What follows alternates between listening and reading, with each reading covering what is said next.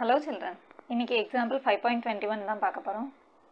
Okay. Construct a quadrilateral DEAR with these measurements. Also find its area அப்படினு சொல்லி DEAR அப்படினு ஒரு quadrilateral form பண்ண சொல்லிருக்காங்க. So இப்போ நம்ம ஒரு four sided closed shape வரைய போறோம். அதோட ஆர்டர் வந்து DEAR அப்படிங்கற ஆர்டர்ல இருக்கணும் அந்த quadrilateral. Okay, first ஒரு rough diagram வரைஞ்சிரலாம். Okay, so ஒரு quadrilateral வரைஞ்சாச்சு DEAR.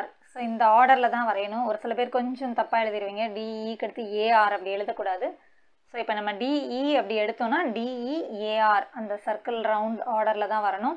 அவங்க ஆர்டரும் கொடுத்திருக்காங்க இல்லையா? So DEAR. So அந்த ஆர்டர்ல தான் DEAR அப்படினு சொல்லி நம்ம ஒரு quadrilateral வரைஞ்சாச்சு. Okay, இப்போ அதோட மெஷர்மென்ட்ஸ் எல்லாம் எழுதிடலாம். DE வந்து 6 cm கொடுத்திருக்காங்க. So DE வந்து 6 cm. EA is equal to 5 cm. EA வந்து 5 cm கொடுத்திருக்காங்க.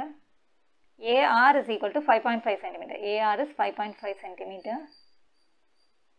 RD is equal to 5.2 cm. So RD வந்து 5.2 cm கொடுத்திருக்காங்க. DA is equal to 10 cm. So DA அப்படினு சொல்லும்போது diagonal ஓட வேல்யூ வந்து 10 cm கொடுத்திருக்காங்க. ஓகே, இத வச்சு நம்ம quadrilateral வரைய போறோம் இந்த மெஷர்மென்ட்ஸ் வச்சு. Also find its area. லாஸ்டா வந்து அதோட ஏரியாவும் கண்டுபிடிக்க சொல்லிருக்காங்க. ஓகே. So இப்போ first வந்து scale வச்சு base வரைஞ்சிக்கலாம். base ஓடது வந்து 6 cm மெஷர்மென்ட்ல வரையலாம். பண்ணனும்னா ஒரு டாட் வச்சுக்கோங்க. அந்த இடத்துல வச்சு first லைன் வரைஞ்சிக்கிறோம். அதுக்கு அப்புறம் வந்து நம்ம காம்பஸ்ல 6 cm மெஷர் பண்ணிட்டு இங்க இருந்து நம்ம ஆர்க் எடுக்க போறோம். காம்பஸ்ல அதோட ஷார்ப் எட்ஜ் வந்து 0ல இருக்கிற மாதிரி அதோட அந்த பென்சில் டிப் வந்து 6 cm க்கு வர மாதிரி எடுத்துக்கணும். ஸோ கரெக்டாக 0ல இருந்து அது மூவ் ஆகக்கூடாது. அதோட ஷார்ப் எட்ஜு அதோட பென்சில் டிப்பு வந்து 6 cm எடுத்துக்கிறோம். எடுத்துட்டு இந்த டாட் வச்சோம் இல்லையா? ஸோ அதுலேருந்து ஒரு ஆர்க் இல்லை நம்ம வந்து ஸ்கேல்லையே கூட அப்படியேவும் மெஷர்மெண்ட் எடுத்துக்கலாம். ஸோ பேஸ் லைனுக்கு மட்டும் நம்ம வந்து 0லேருந்து கரெக்டாக 6 cm ஒரு டாட் வச்சு கூட அதை மெஷர் பண்ணிக்கலாம். ஓகே, ஸோ ஃபர்ஸ்ட் வந்து நான் எக்ஸ்ட்ராவாகவே லைன் வரைஞ்சிட்டு டாட்லேருந்து 6 cm வந்து மெஷர் பண்ணியிருக்கேன். ஸோ இது வந்து 6 cm DE. ஸோ நேம் பண்ணிடலாம். இப்போ அடுத்து என்ன பண்ண போகிறோம் அப்படின்னா, ஃபர்ஸ்ட் வந்து இந்த குவாட்ரிலேட்டரலுக்கு இந்த ட்ரையாங்கிளை ஃபர்ஸ்ட் ஃபினிஷ் பண்ணிட போகிறோம். ஸோ DEA இந்த ட்ரையாங்கிளை ஃபினிஷ் பண்ணிட போகிறோம். ஸோ அதுக்கு வந்து நமக்கு என்னெல்லாம் பண்ண போகிறோம் அப்படின்னா, Dலேருந்து 10 cm மெஷர் பண்ணிக்க போகிறோம். Eலேருந்து 5 cm மெஷர் பண்ணி 2 ஆர்க் கட் பண்ணிட்டோன்னா அந்த 2 ஆர்க்கும் மீட் பண்ணுற இடம் தான் நமக்கு ஏவா கிடைக்கும். ஓகே, ஸோ DE ரெண்டுத்துக்கும் தனித்தனியாக மெஷர்மெண்ட் எடுத்து ஆர்க் வரைய போகிறோம். ஸோ நான் Eலேருந்து எடுக்கணும் அப்படின்னா ஃபஸ்ட்டு 5 cm எடுத்துக்கணும். ஸோ 0ல் அதோட எண்ட் பாயிண்ட் வந்து 0ல் வச்சுட்டு 5 cm எடுத்துக்கிறேன். ஸோ 0லேருந்து 5 cm காம்பஸில் எடுத்துட்டு இப்போ நான் 5 cm எடுத்திருக்கேன் அப்படின்னு சொல்லும்போது Eல தான் நான் பாயிண்ட் பண்ணணும். Eல வந்து அதோட ஷார்ப் எட்ஜை பண்ணேன்னா இந்த இடத்துல என்னோட ஆர்க் கட் ஆகுது. ஓகே, ஸோ அடுத்து வந்து Dலேருந்து எனக்கு 10 cm வேணும் இல்லையா? ஸோ இப்போ நான் காம்பஸில் 10 cm மெஷர்மெண்ட் எடுத்துக்கிறேன். ஸோ இந்த point sharp edge 0லையும் pencil tip வந்து 10 cm எடுத்துக்கிறேன். ஸோ 10 cm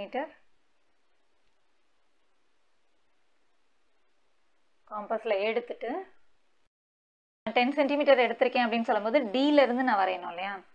ஸோ Dலேருந்து வரையும் போது எனக்கு இந்த ஆர்க் வந்து கட் ஆகலை. ஸோ இப்போ நான் வந்து என்ன பண்ணேன்னா அதே 6 cm மெஷர்மெண்ட் Eலேருந்து 6 cm மெஷர்மெண்ட் எடுத்து அந்த ஆர்க்கை வந்து நான் எக்ஸ்டெண்ட் பண்ணிக்க போகிறேன். ஸோ அகெயின் 5 cm எடுத்தேன் இல்லையா? ஸோ Eலேருந்து 5 cm எடுத்து அந்த ஆர்க் அப்படியே வந்து நான் எக்ஸ்டெண்ட் பண்ணிக்கிறேன். ஸோ தட் எனக்கு 2 ஆர்க்கும் வந்து கட் ஆகணும் இல்லையா? இப்போ எனக்கு கட் ஆகிற பாயிண்ட் தான் வந்து ஏ. ஸோ இப்போ Eலேருந்து 5 cm Dலேருந்து 10 cm எடுக்கும்போது எனக்கு ஏங்கிற பாயிண்டில் கட் ஆகும் இல்லையா? ஸோ அப்போ இப்போ இந்த ரெண்டுதையும் நான் ஜாயின் பண்ணிட போகிறேன். இப்போ Eலேருந்து கரெக்டாக இந்த கட் ஆன பாயிண்ட் கூட ஈங்கிற பாயிண்ட்டையும் இதையும் பிளேஸ் பண்ணி வரையும் போது எனக்கு இங்கே வந்து 5 cm. அதே போல் Dலேருந்து இந்த இடத்துல நான் மெஷர் பண்ணும்போது எனக்கு 10 cm வரைஞ்சேன் இல்லையா? எடுத்தேன். ஸோ இது வந்து 10 cm diagonal. Okay, so measure பண்ணி கூட நம்ம செக் பண்ணிக்கலாம். கரெக்டாக அந்த 0ல் பிளேஸ் பண்ணி 5 cm இருக்கா? ஓகே, ஸோ அதே போல் இங்கேயும் 10 சென்டிமீட்டர்ஸ் இருக்கா? எஸ். ஓகே, ஸோ இப்போ கீழே இருக்கிற ட்ரையாங்கிள் ஃபினிஷ் பண்ணியாச்சு. இப்போ மேலே இருக்கிற ட்ரையாங்கிளுக்கு எனக்கு என்னென்ன மெஷர்மெண்ட்ஸ் வேணும் அப்படின்னா இந்த 10 சென்டிமீட்டர் இருக்கு இல்லையா? ஸோ டிலேருந்து 5.2 சென்டிமீட்டர், ஏலேருந்து 5.5 சென்டிமீட்டர்ஸ் வந்து நான் ரெண்டு ஆர்க் கட் பண்ணி அந்த பாயிண்ட் ஆறுன்னு நான் மார்க் பண்ண போகிறேன். வந்து டிலேருந்து 5.2 சென்டிமீட்டர் எடுக்கணும் அப்படின்னு சொல்லும்போது என் பாயிண்ட் வந்து ஷார்ப் பாயிண்ட் வந்து 0லையும் 5.2 அப்படின்னு சொல்லும்போது 5க்கு அடுத்தது 1, 5.1, 5.2. ஸோ 5க்கு அடுத்து 2 லைன்ஸ் பார்க்குறேன். ஸோ இப்போ வந்து டிலேருந்து என்னோட ஆர்க் வந்து 5.2 சென்டிமீட்டர். ஓகே, அடுத்து 5.5 சென்டிமீட்டர்ஸ் வந்து ஏலேருந்து மார்க் பண்ணணும் இல்லையா? 5.5 சென்டிமீட்டர்ஸ் வந்து நான் என்னோட காம்பஸில் மெஷர் பண்ணிக்கிறேன். 5க்கு அடுத்து 5க்கும் 6க்கும் நடுவில் ஒரு மீடியமாக ஒரு சைஸ் லைனில் இருக்கு இல்லையா? அதான் 5.5. ஸோ இப்போ வந்து 5.5 சென்டிமீட்டர் மெஷர் வந்து என்னோட காம்பஸில் இருக்குது. அது வந்து ஏல ப்ளேஸ் பண்ணி அந்த ஆர்க்கை நான் கட் பண்ணுறேன். ஸோ அதே போல் இந்த ஆர்க் வந்து கரெக்டாக கட் ஆகிருக்கு. அப்படி கட் ஆகலை அப்படின்னா நம்ம வந்து 5.2 சென்டிமீட்டர்ஸ் திரும்பவும் எடுத்து அதை கொஞ்சம் எக்ஸ்டெண்ட் பண்ணிக்கலாம். ஸோ இந்த மாதிரி நமக்கு அங்கே கட் ஆகுது இல்லையா?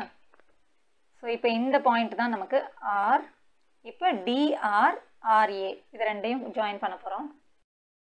ஸ்கேல் ப்ளேஸ் பண்ணி இந்த பாயிண்ட் டிங்கிற பாயிண்ட்டையும் ஆறுங்கிற பாயிண்ட்டையும் ஜாயின் பண்ணியாச்சு. அடுத்து ஆர்ஏ.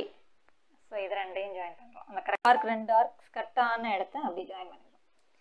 ஓகே, ஸோ இப்போ நமக்கு ஒரு குவாட்ரிலேட்ரல் கிடச்சாச்சு. இப்போ இதுக்கு நம்ம ஏரியா கண்டுபிடிக்கணும் அப்படின்னு சொல்லும்போது இந்த ரெண்டு ட்ரையாங்கிளுக்கும் நமக்கு ஹைட் கண்டுபிடிக்கணும். ஸோ ஹைட் கண்டுபிடிக்கிறதுக்கு நம்ம செட் ஸ்கொயர் தான் யூஸ் பண்ண போகிறோம்.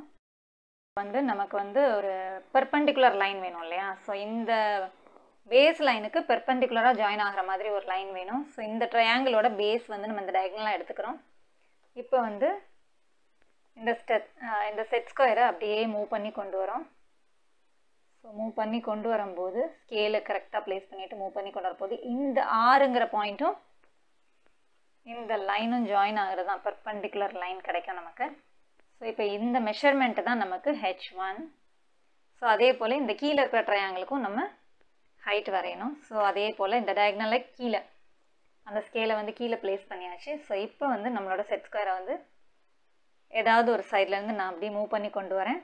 இந்த ஈங்கிற பாயிண்ட் அதோட வேர்டெக்ஸ், ஒரு வேர்டெக்ஸும் அந்த டயகனலும் ஜாயின் ஆகிற இடம் தான் ஒரு ஹைட்டாக நமக்கு கிடைக்கும். ஸோ இப்படி மூவ் பண்ணி கொண்டு வரும்போது நமக்கு ஒரு பெர்பெண்டிகுலர் லைன் கிடைக்கும்.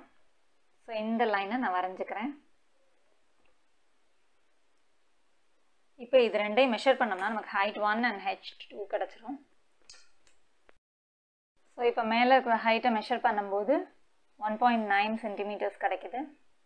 கீழே இருக்கிறத மெஷர் பண்ணும்போது 2.3 சென்டிமீட்டர்ஸ் கிடைக்குது. ஸோ இப்போ இந்த ரெண்டு மெஷர்மெண்ட்டையும் வச்சு நம்ம ஏரியா கண்டுபிடிச்சிடலாம். The quadrilateral DEAR is equal to half into D into H1 plus H2 square unit. So that is equal to half into diagonal வந்து 10 into H1 வந்து 1.9 plus இது வந்து 2.3 கிடைச்சது இல்லையா? So centimetre square. So this is equal to இப்போ இது ரெண்டையும் simplify பண்ணோம்னா 5 சார்.